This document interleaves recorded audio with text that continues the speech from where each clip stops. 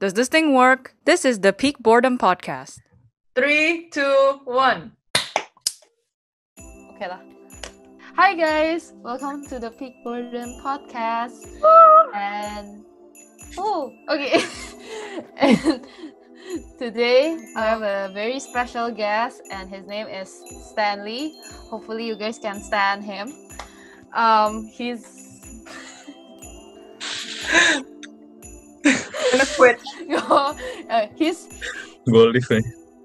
He's my friend who's an animator, and he's from SCAD, and we meet in a very weird way. We met through another friend named Jessa, and we'll show her picture right here later.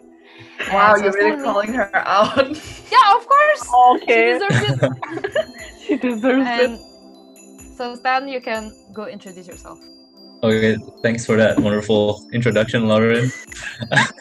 Hi guys, my name is Stanley, and I'm currently an animation student at SCAD, which is in Savannah, Georgia.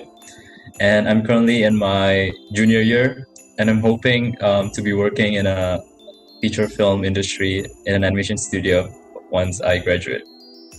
Thank you.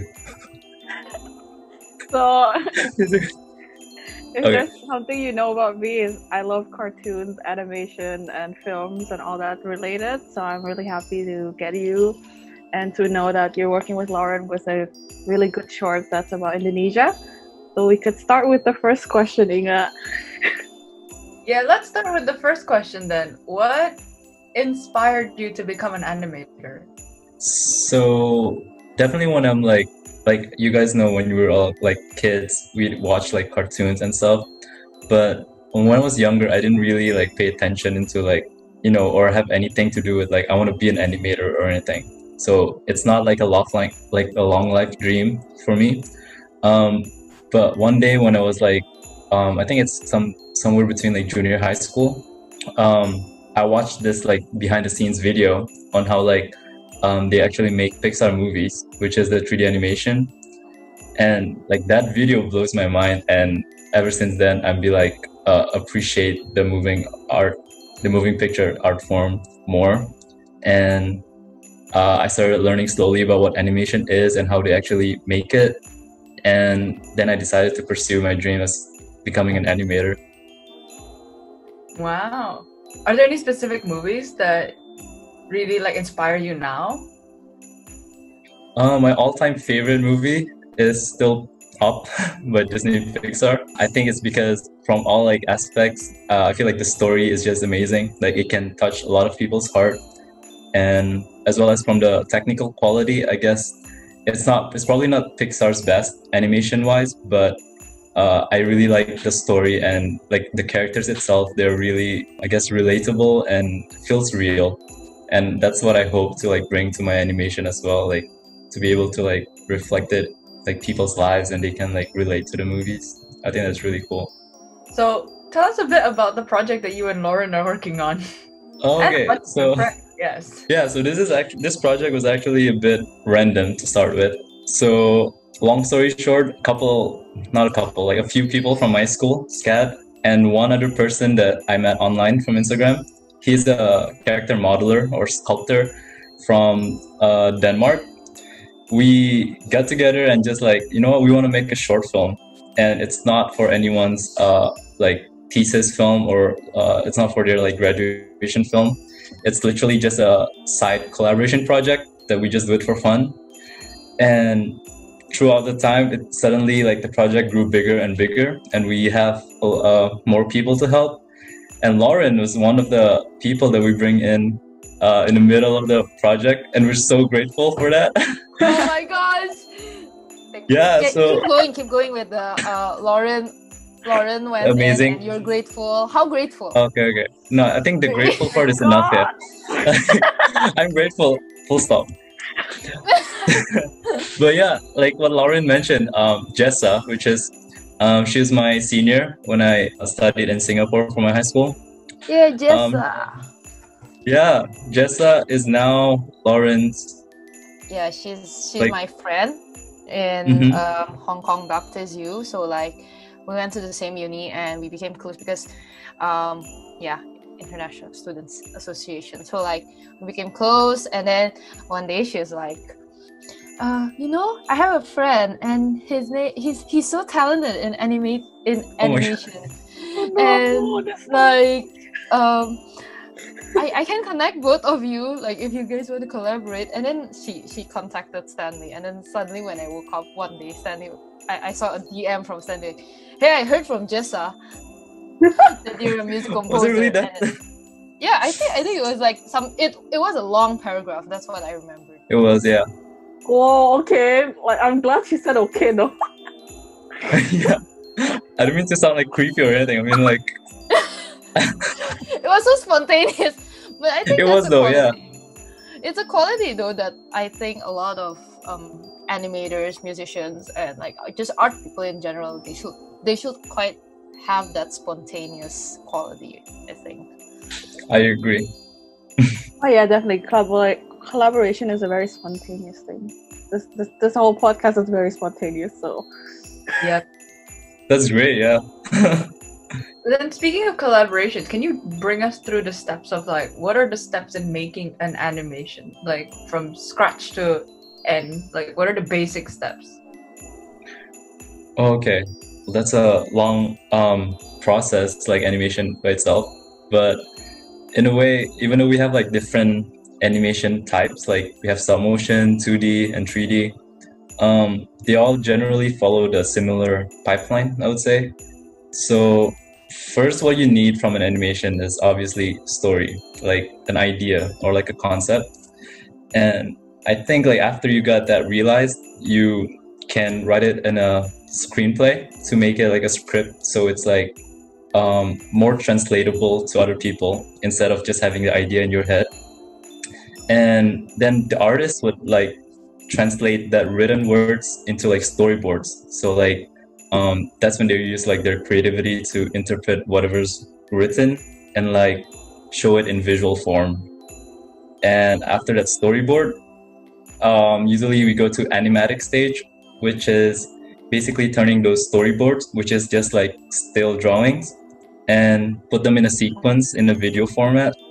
And so that's when they like first fully view the animation in the very rough form. I hope that's understandable. And then the reason they use like animatic and storyboards before actually animating, it's cheaper if you want to have like story changes or any change that has to do with like the animation. When they change it in the animatic, it's like it doesn't really take much time, and like in contrast to like when you change stuff during the animation stage, because animation like takes a long while. So after that animatic stage is done, that's when you go like through like the production. What I was describing just now was like the pre-production. Yeah, after that we have like character designs, environments, and everything set. Then we go to the animation stage, which, as I mentioned, like different types have different, stop motion has different ways with 3D and different with 2D. But basically they all like follow that pipeline. And then it's like post-production where music and like Lawrence people come in to make Lawrence everything. people. I say your people, your entity. Oh, yeah. and Lauren TM. Post-production comes in later. Yes. Sort of like the tail. But Then let's go on to a movie that is is it Pixar's latest masterpieces, Coco. Now, I watched the behind the scenes of Coco, and it's amazing. Like the research that they put into it. But one of the things that amazed me, and I never really thought about it, was the difference between artists and musicians. And one of the scenes that they said the hardest to animate was in one of the beginning scenes where Miguel decided to start playing the guitar, and then he did the finger motions, and they said that was very difficult conceptualizing and actually doing. So how do you go about that process? Like, is it musician first or artist first? Yeah, I'm glad you brought up like Coco as an example. That's like a really good movie. I agree. Yeah, Dude, yeah, and this. I cried at the first scene. The first scene? Yeah, because like you know Right the at lights. the first scene. The light. What Oh happened yeah, to you yeah. at the end? You know when it came in, it was all like the lights store, the lights. They were telling the story through the lights already. Oh yeah. Yeah, Isn't it like the cutouts? yeah. You mean Oh the yeah, cut- the paper cutout. Yeah. And then they show like the land of the dead. Oh And then what yeah. happened to you at the end if you cried at the first scene? Oh, you don't want to know, but I cried. Ah. And then I brought my friend, and she's like, "Why are you already crying?" I mean, it's really good though. I agree. It is a really good movie. And the music is really nice too. So Yeah. Yesterday we actually talked to someone and I asked him the first time watching Coco. He was like, "Yeah, did you cry?" And he's just like, "No comment." Ah. There shouldn't be a shame for a guy to cry. But like Coco, yeah, I think I teared up like at the end, like with the grandma scene. That's like the great Yeah. grandma, like really that cool. was Like- this murder scene. Bro, yeah. Pixar just yeah. Pixar is really good at making people cry. I cried I in think their songs. music is You know, Yeah, the Yeah, music but- is just like The music is so like it didn't have to be grand. It's just like a grandma singing. I mean like yeah, exactly. Like I mean I nearly cried when it's up. Like you Oh, know oh yes. yeah, the first scenes of that, Up. Was it? that part. Oh my Like gosh, the that is montage? just that's just 4 notes repeated all over again, but like different instruments all the time. And for some reason, it's like what 1 minute of 1 minute without any dialogue, and it's so powerful. I feel like that's very powerful. we can talk about storytelling without music and dialogue later, I guess. But let's go on to that question on like that one scene in Coco where they did the musician, like they collaborated with musicians. How do you go about making that kind of scene? Okay, I can answer from my point of view first, and then Lauren can jump in later. Too. So what I like, my understanding is, it really depends on what scene. Like, if the question is in terms of this musician goes first or animators, it like depends on like what type of like shot. Like what you mentioned, like the Coco playing finger style guitar. I think that should be like music comes first, and then the animators animate according to like what they hear. It's similar to like how voice actors record their voices first before animators like animate. But if we're talking just about like in general, like adding soundtracks and like what do you call it, soundscapes or everything, I Sound think like design. animators, yeah. Sound design, soundscape. Yeah, it's the same thing. Yeah, like in Similar. terms of like adding like sound effects, sound designs and everything, I think musician would come after animators. But what do you think, Lauren?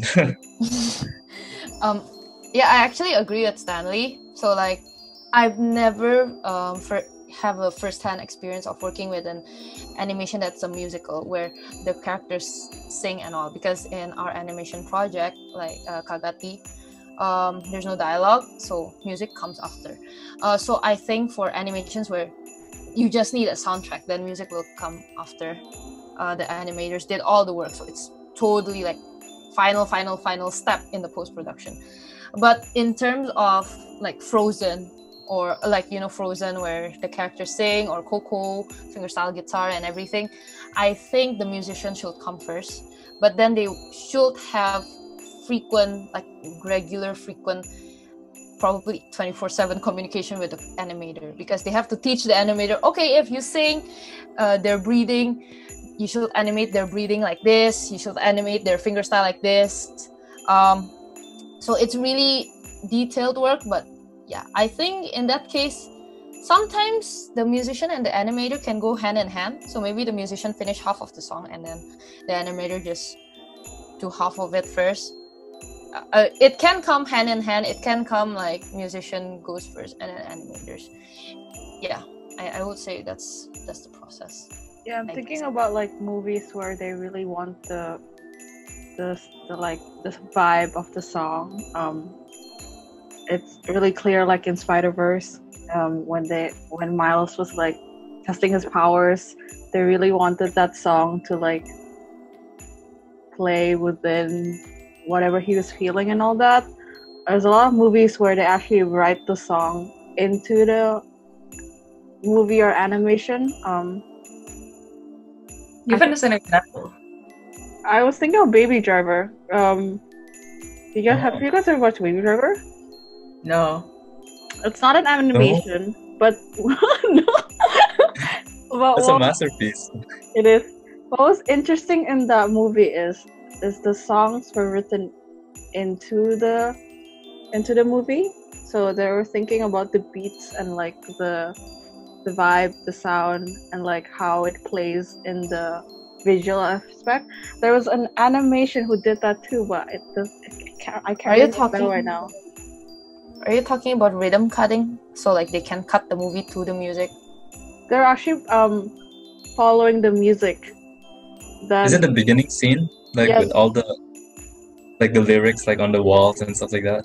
That too. And then like when they were doing the car chase, they actually follow the song. So when he turns, it's like a stop. When like it's all that. There was a few animation who did that too, where they like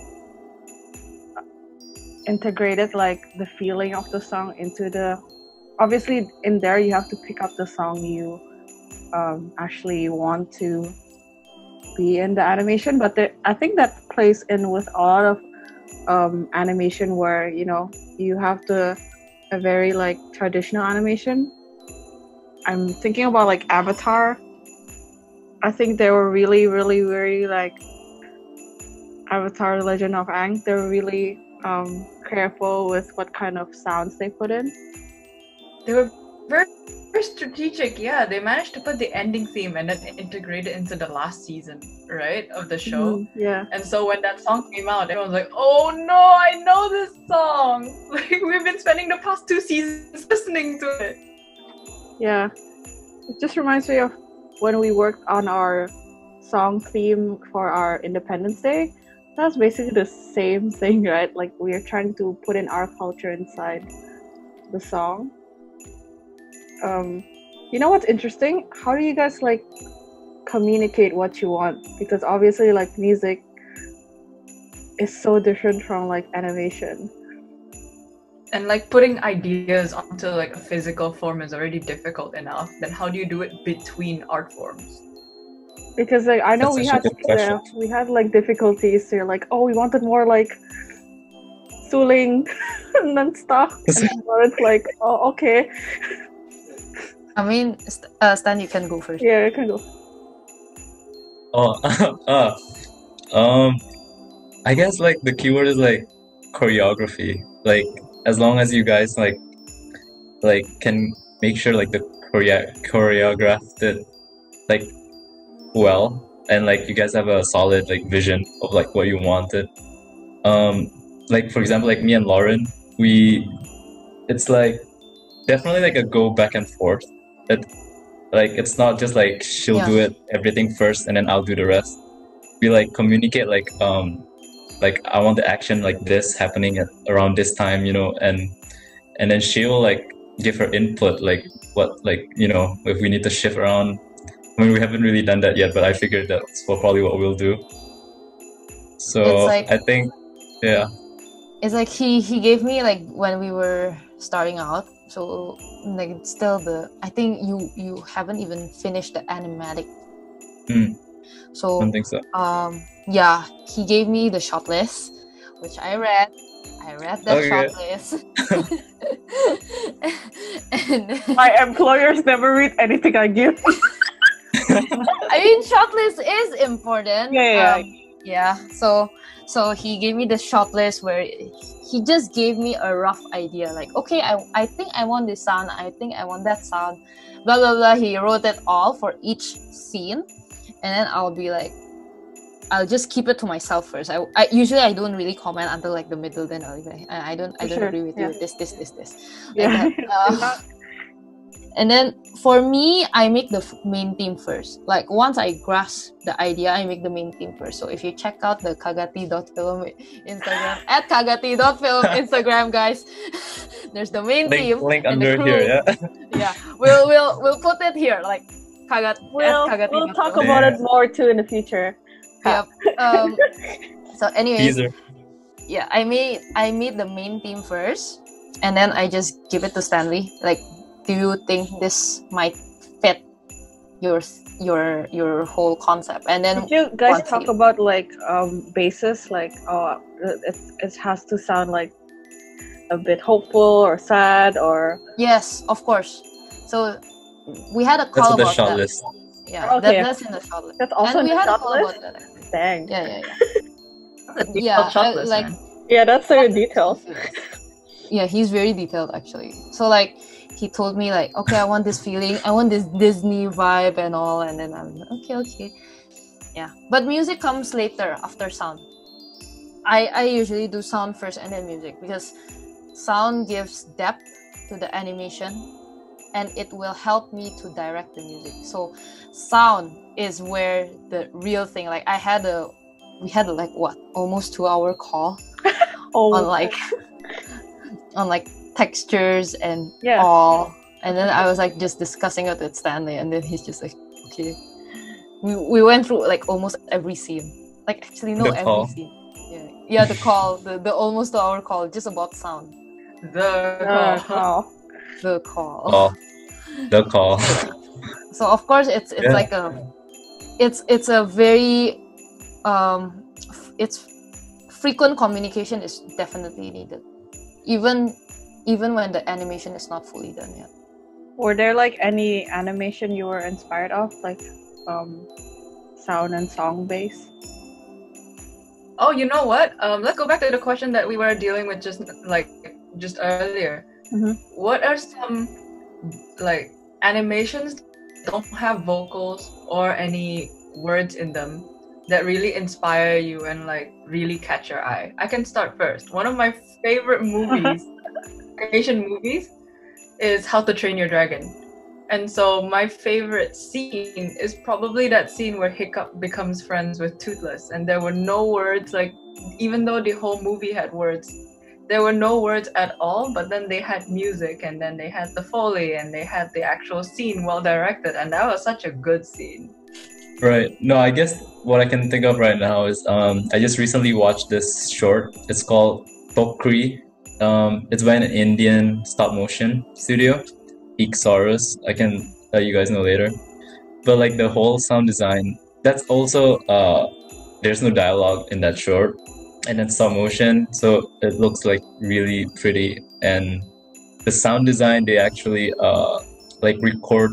I just love the keyword, I guess, is like authenticity. Like they don't like only record in studio and like artificial sounds or something like that, but they actually go like outside the street and like record real life, environment. And at one point, for their like flutist, is that what you call people who play flute?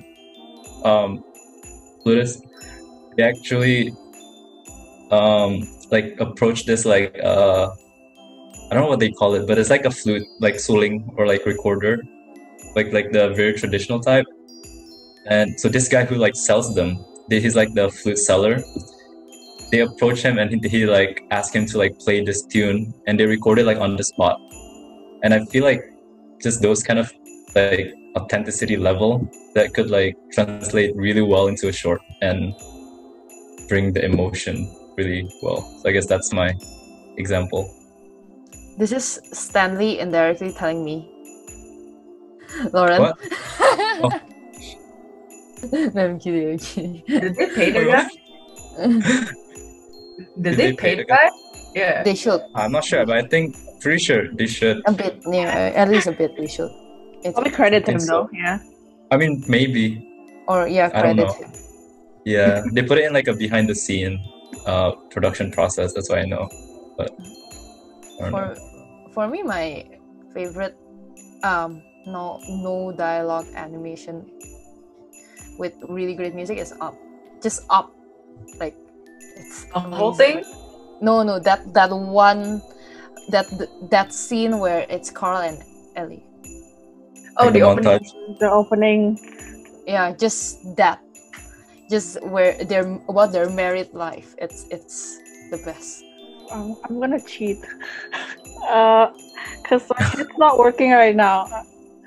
Obviously, Spider-Verse when is it's not like unsound, but I think, spoiler alert, nobody watched it yet, which he should. When he was taking a leap of faith, I think the animation with the style of comics and like the song really fit in. They were really careful in putting in like him living the comic book life, I guess, but also being himself. I mean, that scene brings me to tears all the time. I'm such a tear jerk. And but like the first time I've seen like music being very important to animation is in Gravity Falls. The creator and the two voice actors and the sound editor, sound engineer, they did like a live open talk of like the first episode, and when they were like reading the scene, I can hear the sound editor like playing in his piano that like the sound. So it's kind of like mystery vibe and like very like dun, dun, dun, dun. I thought that was really cool. The way it really fit in with like the animation and the style he wanted. That's really the first time I'm like, oh, sound is very important. It's ironic. No, not ironic. I mean, sound is important, but it's so important to the point where I told this to Stanley. Like, if the audience can say your sound design is good, that's probably not a good thing because it's not supposed to be not noticeable. It's supposed to be believable but not noticeable. So that's the tricky thing about sound. How do you make it good but not noticeable? Yeah. Such a good like point. I think that when I was making a short in my little university, that was the first thing she said to me too. Like, if there's something that is an advice, it is that if there's one wrong like sound and weird foley in your movie, then it's all wrong. It's like yeah. I remember like so there's a scene where like the knife falls, I guess. Long story short, but then we only had a foley that sounds like a pen was falling, and then I played it, and she's like, "Why does the knife sound like it's a pen?" And I was like, "No." She saw right through it. Difficult one, right? Like, when you're talking about sound design and how noticeable it is, are you talking about the general audience or people with a trained ear? Because people like Lauren probably cannot help but notice these kind of things. I know I for one, like when I watch a movie, for me the sound design is very noticeable, like whether it's good or not. Like Wonder Woman, when Hans Zimmer, was it Hans Zimmer? No, we're gonna make this mistake again. No. Not But Hans. he is doing the second one, so you're not wrong.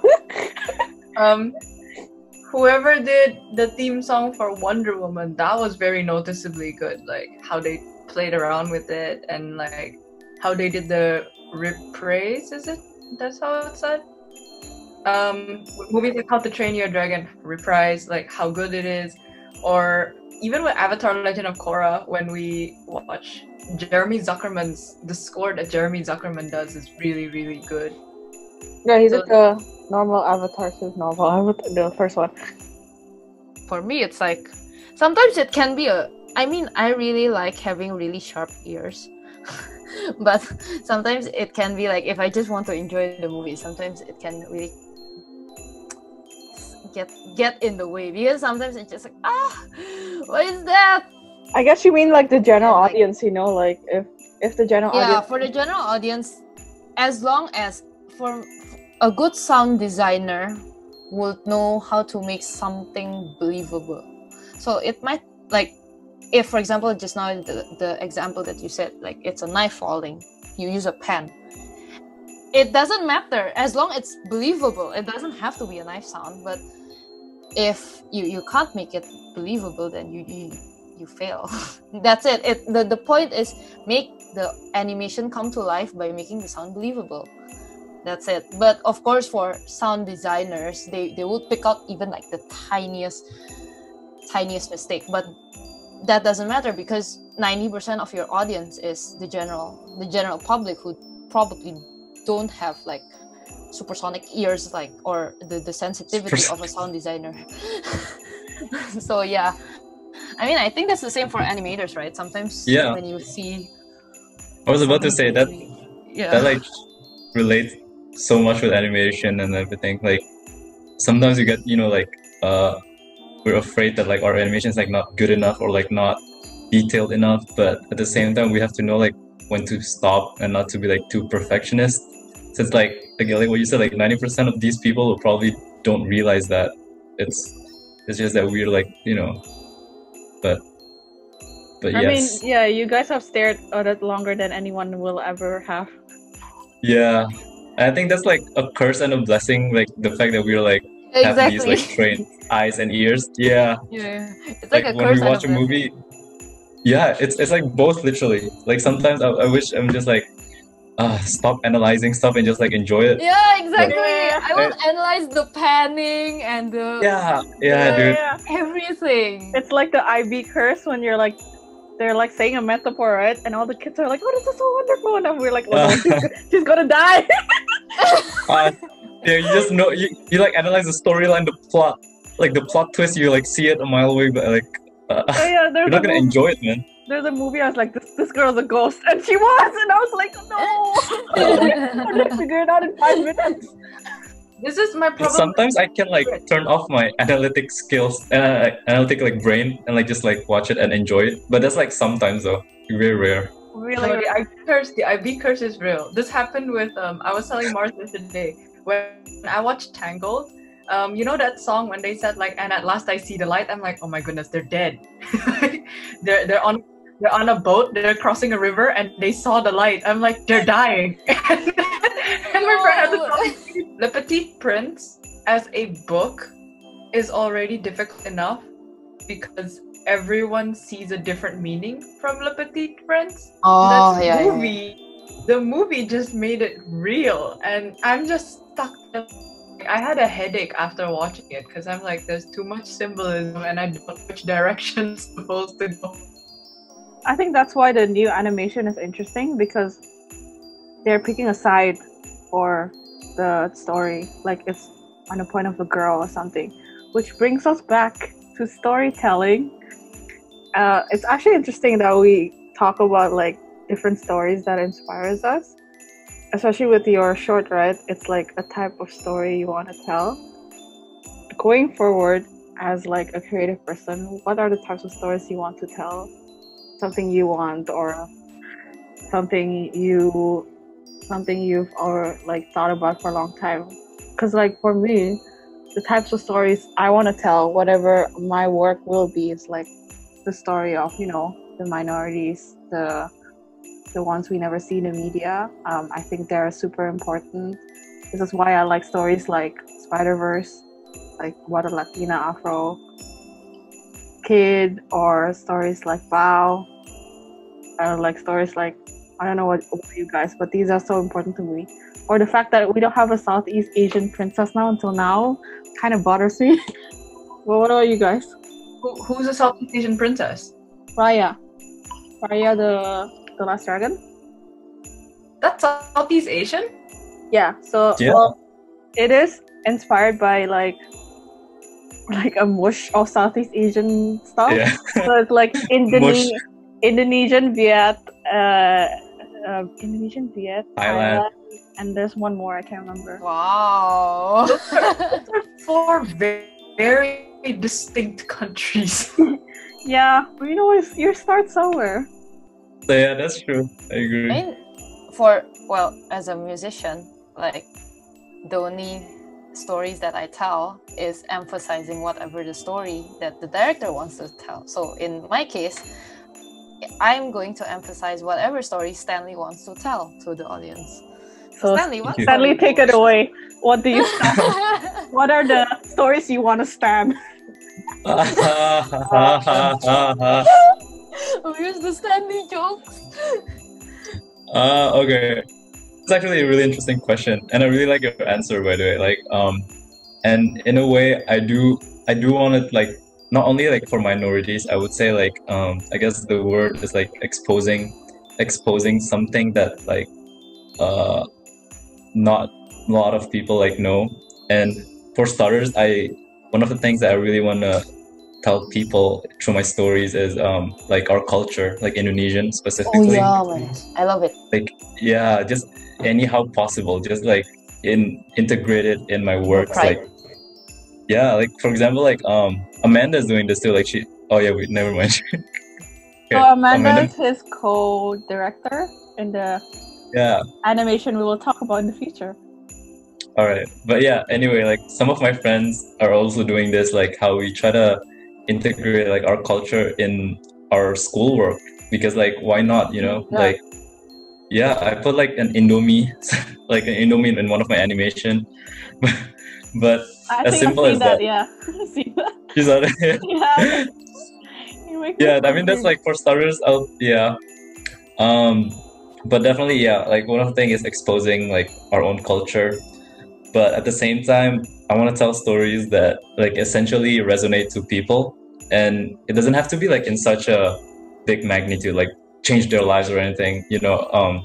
As simple as like for instance, like one person after watching my movie hopefully be like, oh, I haven't called my grandparents for a while, let me call them. Or you know, like just like very small things that touches people. I think that'd be great. And it doesn't have to be everyone, because you cannot please everyone with your art, you know. You can just please a few. So Yeah, that's a quote I found. No, that's why. So I don't know which movie came before Bao, but the reasons why people are so proud of Bao. So I studied a bit in Sheridan College, which is where she is from. The animator is from Canada, and she very very slightly put in Toronto where she lives in that animation. So the tram you see is the streetcar in Toronto. The background is the CN Tower, and the market is the Chinatown in Toronto. And you wouldn't notice this if you were not from Toronto.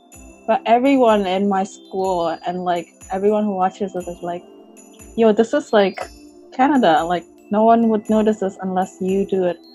And I think that's a beautiful thing about animation, because you can do that. And you can also do it in other stuff that's not animation. Like I do it in planning all the time, where I talk about like, hey, this is normal in our culture, like collaboration and all of that, you know. I don't know about you, Inga. How do you do it in science? Yeah, I mean, art stuff. I don't know how you would want me. I mean, I think the thing that you brought up about animation and setting is interesting, because animation is not inherently set in one certain area, right? You have to build the setting. And one of the interesting ones was probably Big Hero 6. Oh my god! Oh yeah, I forgot about Remix! Because Big Hero 6, they essentially made their own fictional city, which was like San Francisco. It was like a strange mix between Japan and San Francisco. San Francisco. Yeah, that one is really nice too, because like if you're Asian, you're like, this is Asia, but then if you're American, you're like, this is America. Yeah, I can still hear you. that movie was pretty good because it blended. There was so much research that was done into it. It was supposed to be a movie about robotics, and they did so much research into robotics, like soft robotics, which is what Baymax is based on, is a real thing.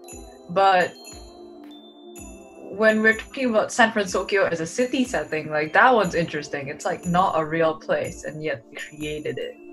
I think that's like one of the cool things about animation.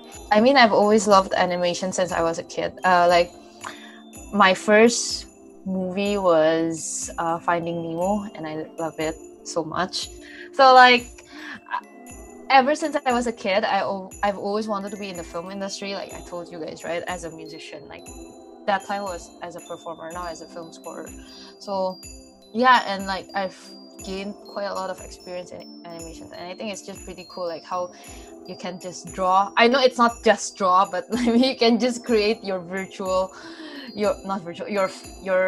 imaginary world and mix and match stuff, like how in Big Hero 6 it's like San Fran Tokyo. It's like pretty cool. So like, yeah, animation's so cool. Yeah, I totally agree. Like with the short that we're doing, Kagati. I mean, it's set in Indonesia, and we're trying to like model the house, like exterior and interior, like use reference and stuff. And down to like yeah, down to the characters, like we have a grandpa character. He has like a batik headband and like sarung as well. Like those little details that we have to build because it's not the real world. That probably like international viewers like probably don't care, but like hopefully Indonesian, like especially people will like notice and be like, wow, like our stuff is in an animation, like that's like, I feel like that's really cool to be able to do that. I think Mars and I discussed this previously, and I feel like it's such an important point. It's that some people want to be seen on screen. Like they want to see themselves represented on screen, especially children who didn't grow up in a certain country and they didn't like fully grow up in like a certain culture. For them, seeing themselves represented on screen is like a bigger deal. Like it's a really big deal, even if it's animation wise. So I think that it's really cool that you guys are doing that. Thank you. Yeah, for sure. That's really a good point. Yeah. I mean, the first animation film that I really like feel, I guess. Do you guys watch American Dragon? What? Oh yeah, that's the one. No, American Dragon. It's not. But like the first time, it was kind of like the first time where I saw like, oh, there's an Asian culture. Because like, This is Jake Long. Yeah, Jake Long. It's not the first. This is the first one I thought about. Right. It's just the little details, and I think it's really important what you say. You want people to take away watching your stories is that you're invested in the culture, or like not even a culture. Sometimes it's like a different point and perspective that you might have taught us. I think that's like really the thing about animation right now is that it says a lot of things you cannot in a feature film because you can imagine it in the paper and it's not like too much in your face. There's an animation that tells you about, history is written by the winners. Like we all know that, but like kids don't know that. And I think learning that from an animation is very important because that teaches us that there's other ways you can show your culture and whatever is important to you and what do you want to tell. Like especially when you brought up about like kids don't know, like when they're watching movies like cartoons, like they probably don't realize how much time and effort and that goes put into it. They're like, cute characters, Mike Wazowski, But like, I don't think it's just kids. It's sometimes like adults too, right? Like, I think everyone. Yeah. Yeah, that's really true. Like, even adults, they probably don't like understand like how much work they are. I guess people should appreciate I don't more. even think your parents know. Yeah, Dude. Yeah, Like- I mean, yeah, I mean, my parents. I'm glad like they support me and everything and what I chose, like my career path. But I tried so hard to like like educate them. Like this is what I do. I mean, yeah, parents are a bit hard to like talk to, I guess. But they know the general idea of what I'm doing. I just wish they like understand more. it takes some time. Like a funny story is, so if you watch Umbrella Academy, there's the Asian guy Ben. That was his first like feature role, I guess, and he got into the Korean news in Korea, and that was the first time his parents are like, "Oh, I'm so proud of you. Look at this Korean news." Yeah. Whoa. I think like it takes time, honestly. Like, yeah. For my parents, it was like, so I was into helping people, all that stuff.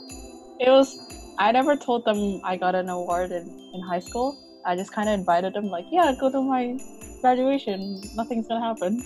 And then my name got called, and then my parents are like, oh, they were so slow of it. Then my mom had to be like, dude, that's your kid.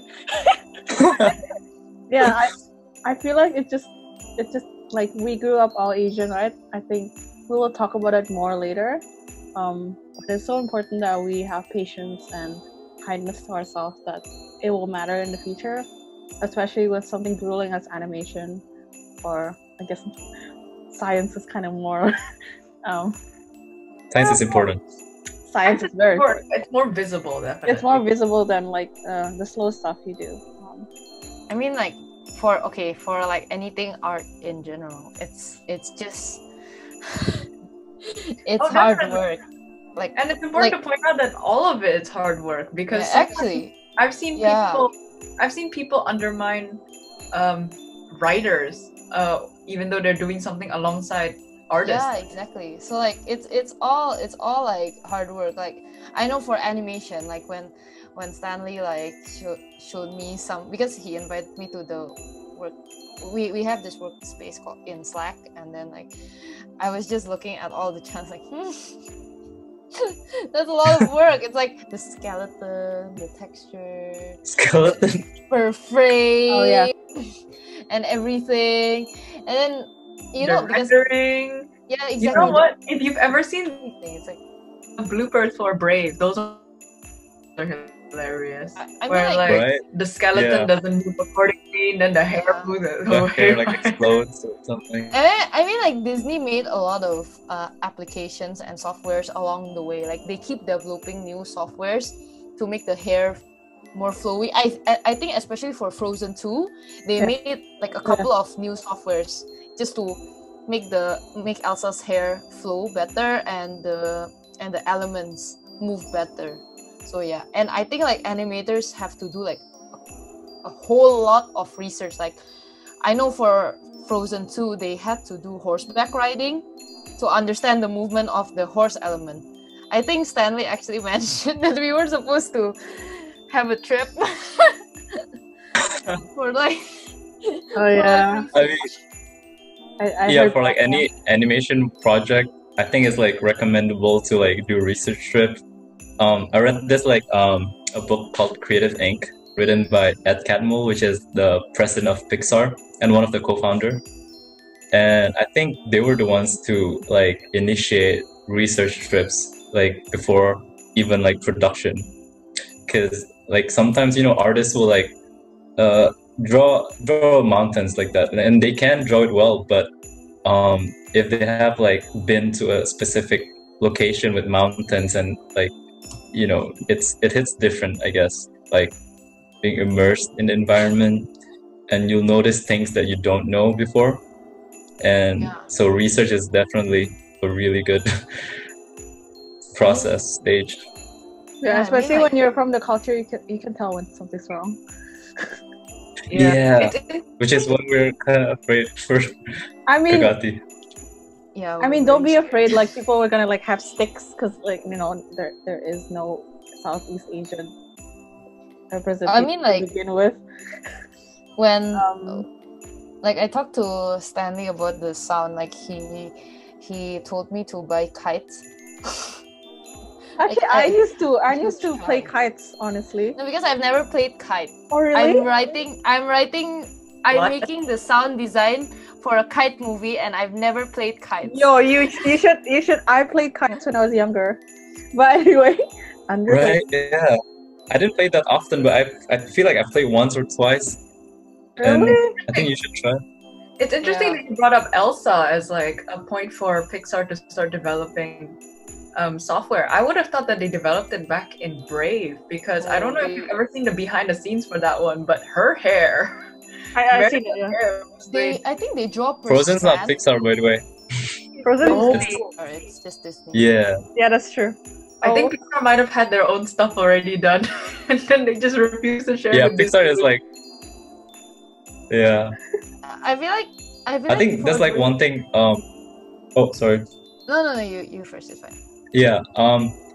I really like that you brought up about like technology and how they make like softwares that simulate hair and stuff, because that's also another thing that that is why I really want to pursue like 3D animation, not just like 2D animation in general, because like with 3D, I feel like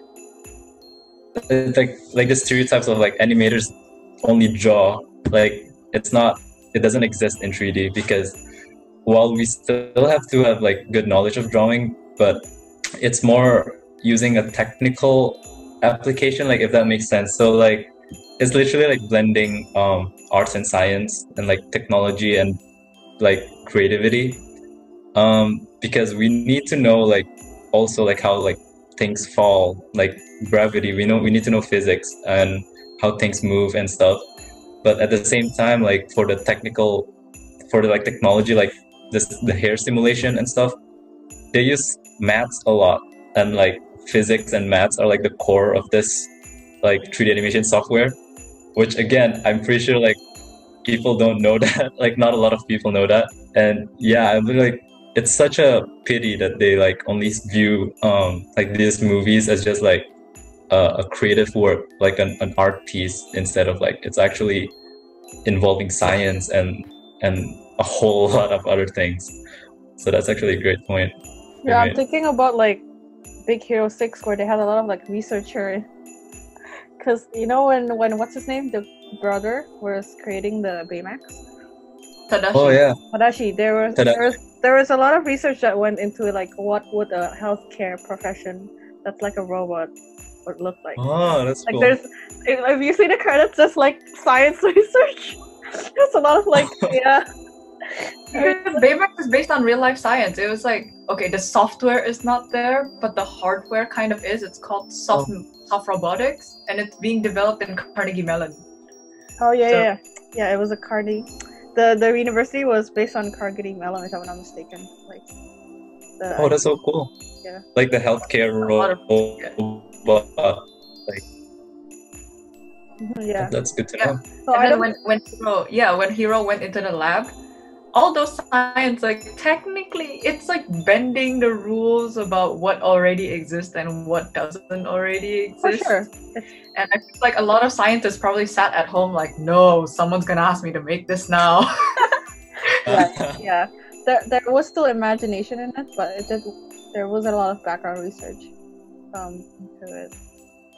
I mean, everything in the movie field, you need research. Like, you just need a lot of research. Like, the Yeah. animators need research, sound designers, music composers. Like, even I mean, I made quite a lot of gamelan music, but still, because it's a different area, right? Like we said, like Indonesia is a big area, different gamelan, different instruments. So They have Yeah. gamelan in Sulawesi, by the way. I didn't realize that. exactly. Yeah, then. So like the type, That's so it's cool. different too. One minute panic. Oh. Yeah, I was like, wait.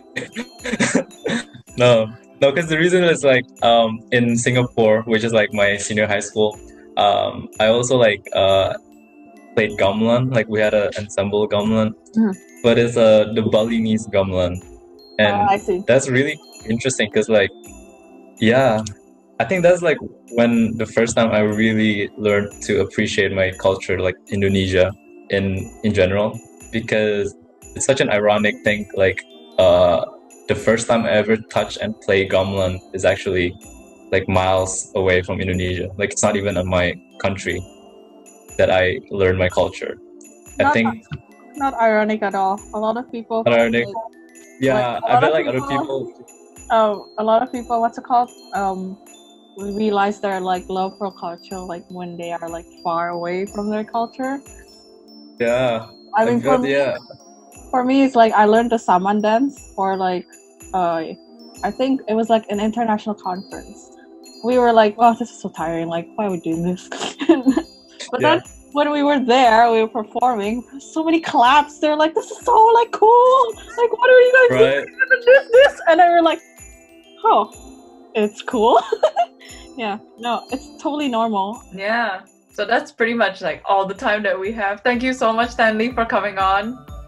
Yeah, Stay tuned Thank next you. week No, thank you for having me. Yeah. Stay tuned next week for another episode. We're gonna have another one of the co-creators of the movie that they're gonna make. yeah. And yeah, thank you for listening, guys. See ya. Bye. Bye. Yellow, hi! Thank you for listening to the Peak Boredom Podcast. This is Mars and Inga signing off, and don't forget to tune in next week. Please? Bye! Also, happy holidays! I hope you like, the few episodes we have left. See you!